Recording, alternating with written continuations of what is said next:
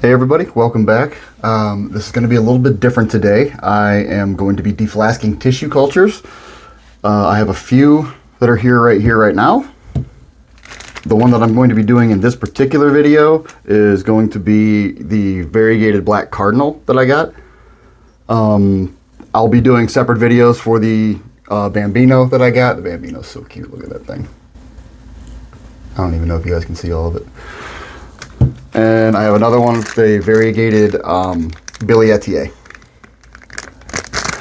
When you get tissue cultures, they're going to come in one of several different packages. We're just going to jump right into it, so I'm just going right into it here. Sometimes they'll be in these bags, which are fine. I'm not a huge fan of the bags because when they're shipping here, they kind of get bounced around a lot, and it bounces the plantlet around in there. And that's prone to damage. I mean, it's not really that big of a deal. You'll be able to, it'll be fine. The roots look strong as all get out. You can see the roots right there. Just absolutely strong roots. But when they put them in there, the bags are all neatly stacked up like this, and the plant's standing up really perfect, and it's not going to move. But when they ship it, it bounces all over the place. So that's why I'm not a huge fan of the bags, and they tend to pop under pressure. These are what I do prefer. Are these little jars that have a screw top that don't have that bottleneck like this one does. Like this jar has a wider neck than this one. Way wider. This one is the one we're going to be digging into today, but you can see I'm actually going to be trying a different method to open this bottle. That's why you see this little red line right here. This is actually thread that I'm going to light on fire. And I'm going to heat up the glass around the outside and then plunge it into cold water to see if it'll pop just that whole half portion off the top, instead of having to get this beautiful little plant that's just absolutely stunning out of this tiny little opening. I don't know why they do that, but whatever. Sometimes they'll even come in bottles that are like full size. They look like full size olive oil bottles, and they'll have like 20 of these things like laid out sideways. Like in the plant, they'll just be like laid out sideways like this. So it looks like somebody did a build-a-ship inside of a bottle, and that's exactly how tedious it is to try and get them out. It's ridiculous.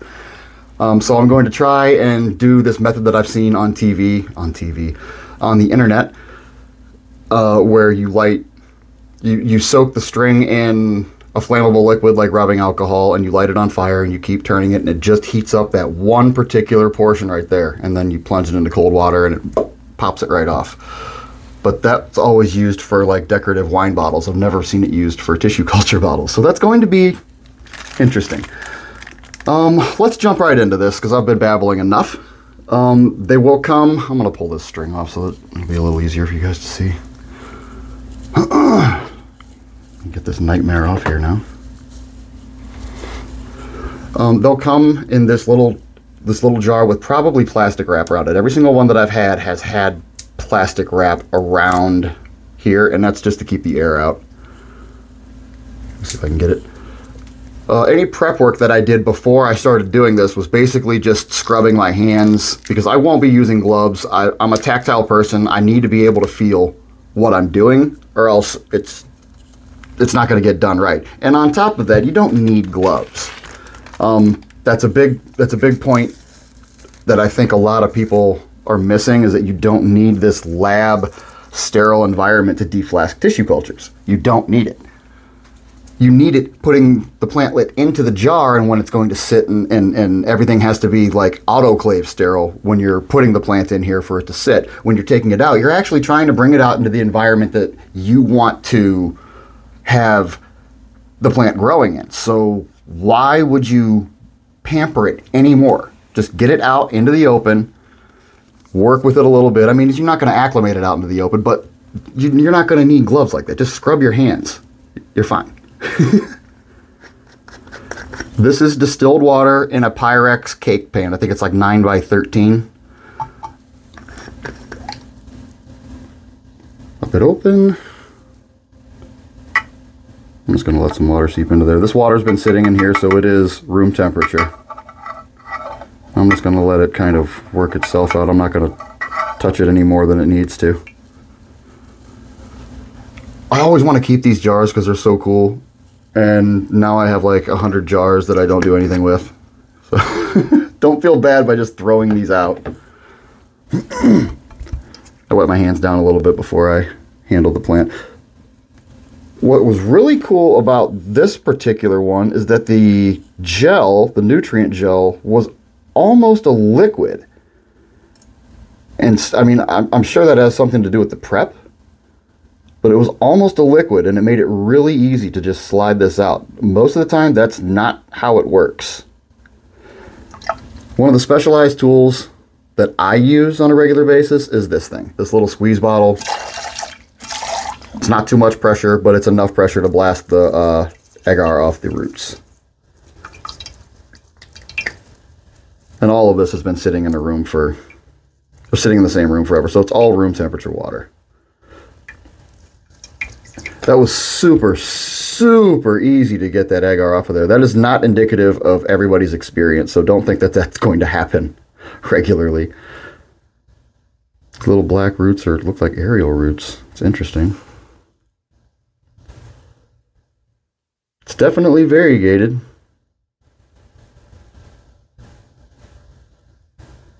Interesting, interesting, interesting. So I've never had a variegated black cardinal before. That's why I'm kind of studying it and trying to figure it out and everything. So it's really interesting to me. So what I'm going to do to put it in its new home for a while is I have these little humidity dome planters, I guess you want to call them. But they're for seedlings. And it keeps the humidity up, and you can slowly, by turning this little knob, increase or reduce the amount of open air that gets in. So you can actually effectively control how much humidity is in here. So what I'm going to do, this is Leca, and I peppered it with stratum. This is just something new that I'm trying, because I always experiment with stuff. One little piece of stratum falls in the mix, that's good. I'm always trying new things, and I usually do just sphagnum moss. If you don't know what that is, here's a big bowl of it right here. I usually just use sphagnum moss, but this time I'm going to use Leca in the bottom with some stratum peppered, so it gives it it gives the roots a little bit of a goal to work towards. Sorry, I just smacked my mic. Like when the roots will grow down through the sphagnum moss, they'll get to the Leca, and they'll start to cling on to that a little bit better than it clings onto the moss. And then it'll get to a piece of stratum and be like, oh, a piece of candy. It's like a little fertilizer ball, but not really. And I'm also introducing it to soil by giving it that Leca and stratum bottom slowly, so the roots can kind of get used to soil instead of the agar and water and everything else. When you are handling these, you really have to be gentle with them. Sometimes you'll break. I pull any leaf off of the bottom that looks yellowing, and I pull down and away, so it kind of pulls the entire leaf off. It's hard to see. It's really hard to see.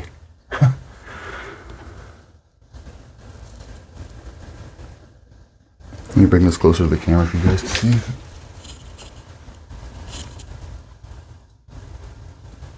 She's pretty.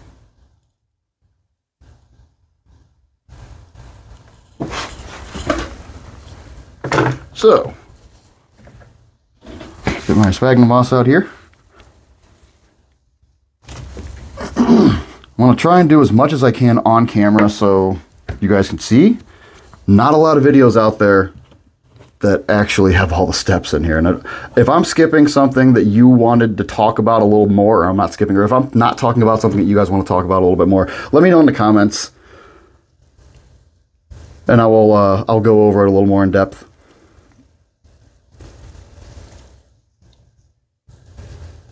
I just kind of ball it up around the base. Not tight, just enough to hold the plant. You get a little bit more to fill up the bottom.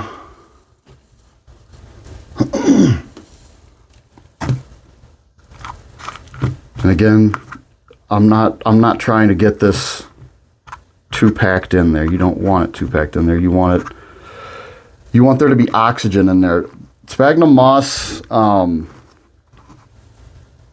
it's not meant for the roots to drink water directly from. It's meant to create a humid environment that has oxygen as well as, I guess it's water, humidity, so that the roots can actually grow. If you give it too much water, it's going to be oversaturated. You're not going to get the growth you want. You're not going to get the root strength that you want. The roots just kind of stay as they are and just drink. They're not looking for a better source of nutrients.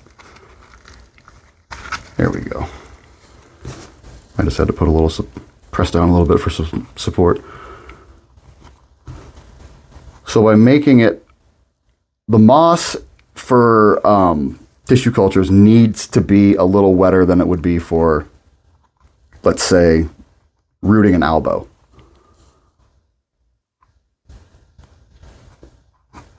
When you're rooting an albo, you want to squeeze pretty much every bit of water out of the moss. This, not so much. You squeeze about half of the water out. So there it is. I'll do another one real quick for you guys. This will sit in this for a while until I see roots coming down the sides right here. That it's going to be in this. It's going to be in this container until I see roots on the sides. What should we do next? We're not going to light that thing on fire, so we're going to be doing the the variegated billy. Well, that'll be interesting. I want to get some more moss up here so I can move on to the next step without having to reach back and grab more moss. So these bags are really easy to open. Literally just cut. Scissors. There they are. Quite literally just cut.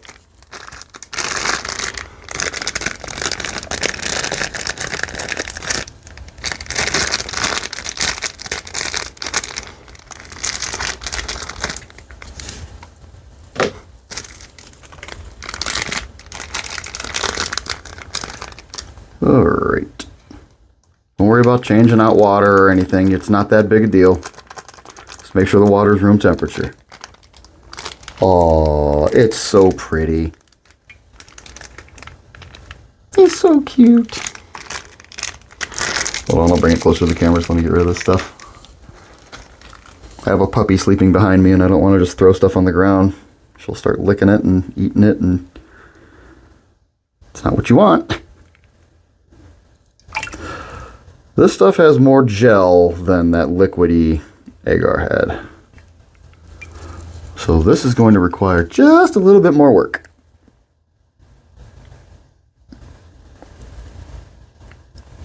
Also little pieces of dead plant material. Sometimes the leaves, some of the leaves will die in vitro. And that's okay. It's just part of the plant's life. Oh, look at that half moon. I got a half moon. That's a pretty one. See if I can bring it up to show you guys. Pretty. That little guy right there.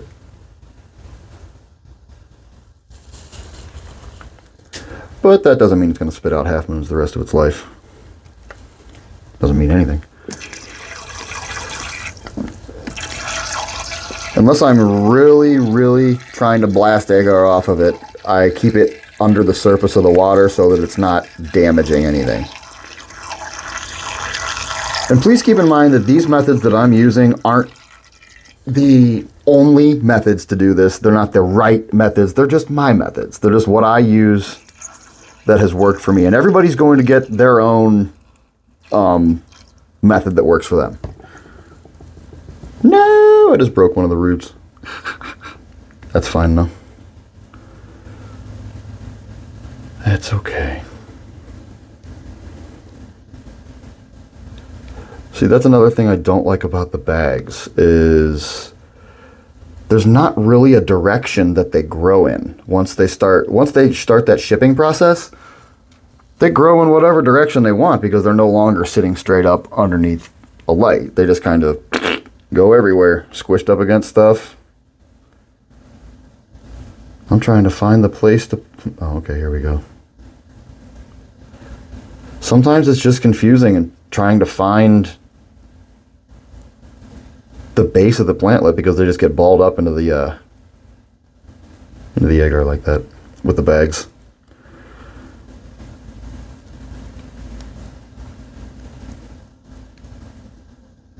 I know it seems like I'm handling these a little rough, but after doing, you know, like 100 of these, you kind of get used to feel.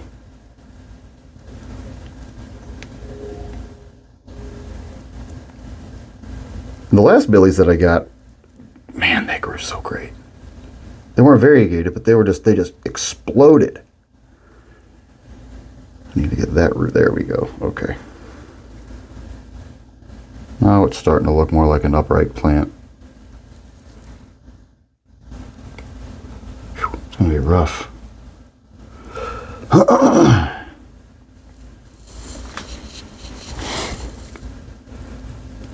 Okay. You know what? I am just going to put you down into... Ooh.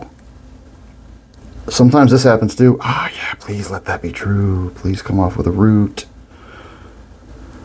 That'll be truly amazing. Sometimes they have additional growth points come off. And you know what that means? It means you got a second plant.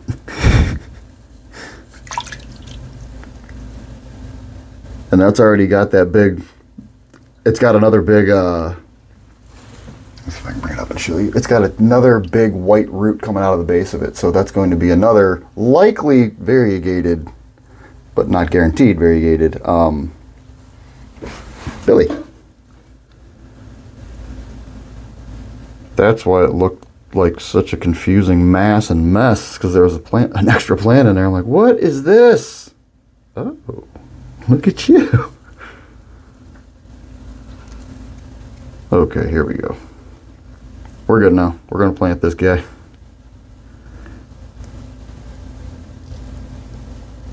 Gotta pull a leaf off. I don't want to. And this one.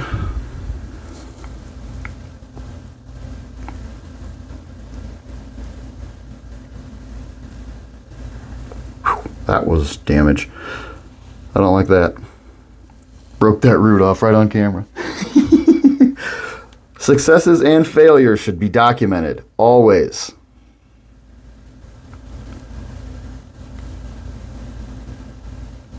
Okay, but before I break this thing, let's get it going. Very pretty, very pretty.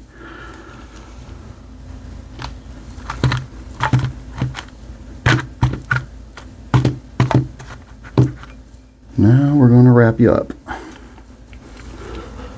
So if you see what I mean, when it was in the bag, you can see, you can see the top of the plant right here, but the roots are also growing in the direction of the top of the plant. Versus this, I mean, it's upright like this, and the plant knows exactly what direction it's supposed to go. It's interesting. You know what? Let's wrap you up very gently, lest I break another root. Oh, I can't wait for you to grow up into a big one. Oh, I'm pretty excited about that.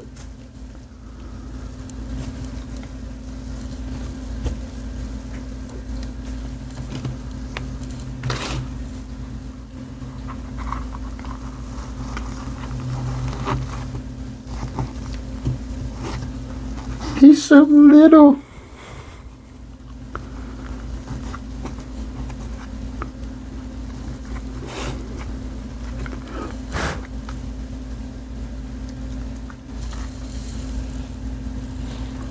Oh, like a little baby. Little baby Billy. Hopefully the variegation continues. You never know. Whoa, whoa, whoa, whoa, whoa, whoa. Easy, easy. All right. Well, since this is a video of deflasking, I might as well try and deflask this like a normal human being would and not try and set it on fire, right? We'll try that in another video. This is an Alocasia Bambino variegated. It's gorgeous.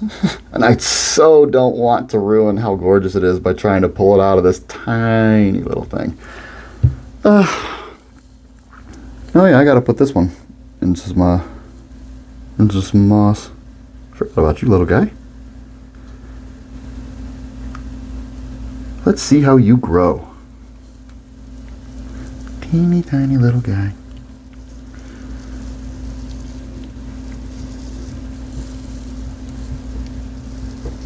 I'm gonna set him off to the side. I don't have anything in here right now that would actually be a good container. So we're just going to put you off to the side. Here, we'll put you right here. Just chill. Just chill, little homie. Beautiful. Good job. Alright. Let's break my heart.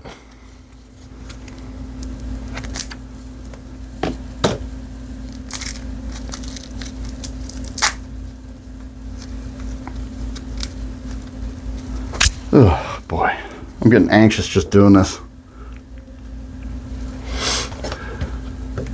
Here's some more specialized gear that I'm probably going to use for this. Some bent tweezers, straight tweezers, and a 1 gram scoop. I'll use this to mix fertilizer and stuff. Oh boy, here we go. Releasing the Pharaoh's curse right now. It smells good.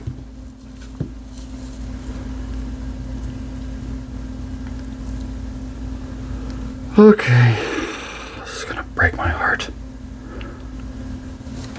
I feel like I need to show you how immaculate it is, but it's really hard to show.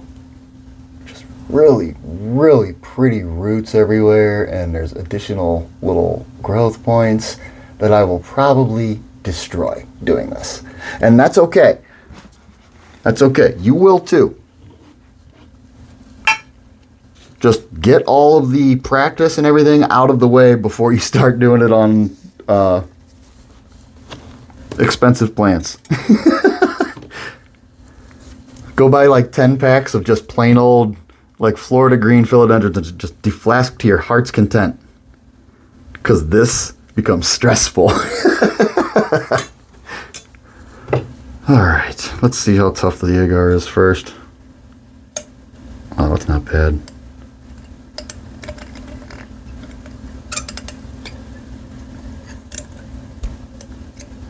Excuse me, beautiful leaf, I don't want to hurt you.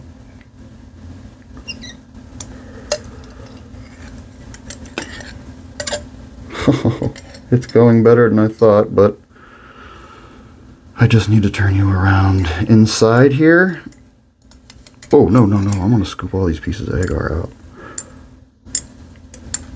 Yes. There we go. That's a method, right? Break the agar in little pieces. Look at that. We're coming up with new ways to do this.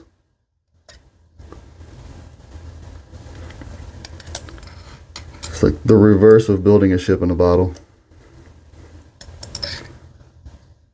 Be very gentle, because the roots are going all throughout it, as I say to myself.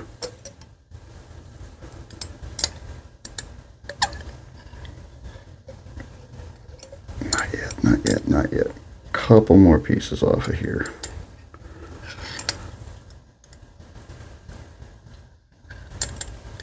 I think we got it. I think we got this thing in one piece. I can't freaking believe I did that.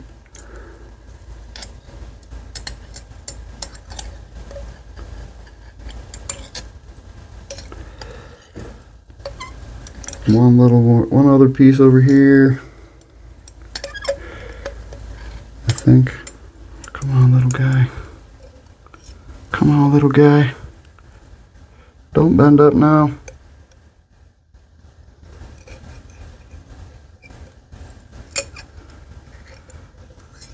Oh, almost. Yay! Welcome to the world. You are born. God, that thing's beautiful. I couldn't have asked that to go any better.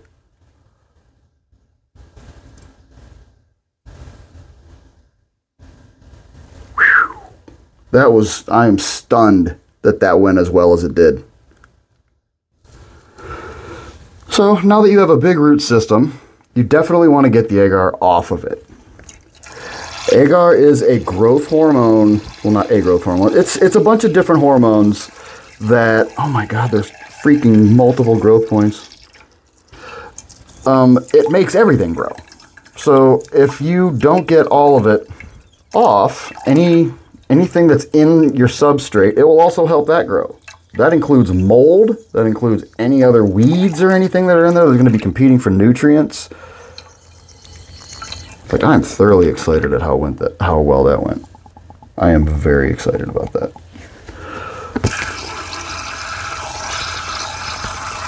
So definitely get all of this gel off of here. And my favorite way is to use these little blasters. It works so well. Let me know in the comments if you guys are having a problem seeing anything, and the next tissue cultures I will deflask will be up close, real close. You will be able to see the hangnails.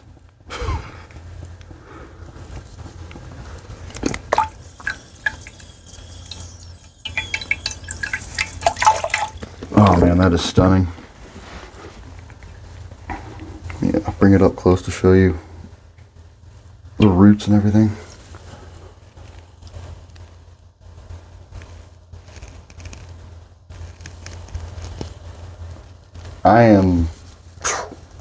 I'm surprised that went as well as it did. I did not expect that to go that quickly, that well. Okay, now that I'm done oohing and eyeing over what I just did, put the cap on that, you know, help it live.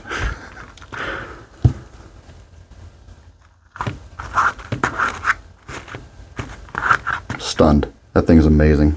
There is 2 additional growth points on it. I wonder if they both have any variegation on them. That would be interesting. Very carefully wrap this root ball because these roots are amazing.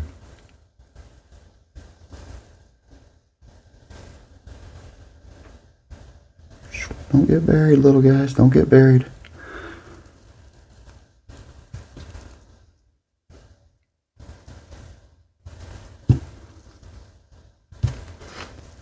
Sorry I'm being so quiet. I'm just kind of concentrating on not breaking stuff. You can understand. It is beautiful. This will have to stay, all of these will have to stay in pretty much 100% humidity for quite some time.